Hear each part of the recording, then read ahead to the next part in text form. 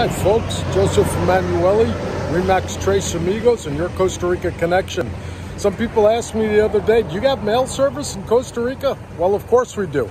I'm standing out in front of the post office here in Playa del Coco, and I actually just had to ship something down to San Jose, to the Central Valley. So, you know, there is postal service here. If you're looking and wondering if you're going to receive mail at your house, probably not. But you can get a safe deposit box or a mailbox number here at the post office. They're 19,000 colones, which is about $36 per year, which is pretty cheap. They're open up on Monday through Friday, 8 a.m. to 5 p.m. So if you do need mail, when you're here in Costa Rica, you can have it sent to the Playa del Coco office in the Canton de Carrillo. So anyway, if you need information about Costa Rica, please feel free to send me an email to Joseph Emanuele at remax.net. That's Joseph, E-M-A-N-U-E-L-L-I at remax.net.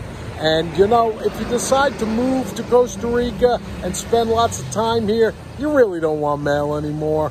Most of the mail you get in the U.S. and in Canada and Europe is just junk that fills up your box. So turn everything important into electronic like I did, and I just get it on my laptop, and I don't have to worry about getting a mailbox or coming to receive mail. But if you really do need something, you can get it. I know last year my brother wanted a shirt from Costa Rica. I mailed it to him back in the United States, and I told him, Steve, it's probably going to take about 2 months to get there.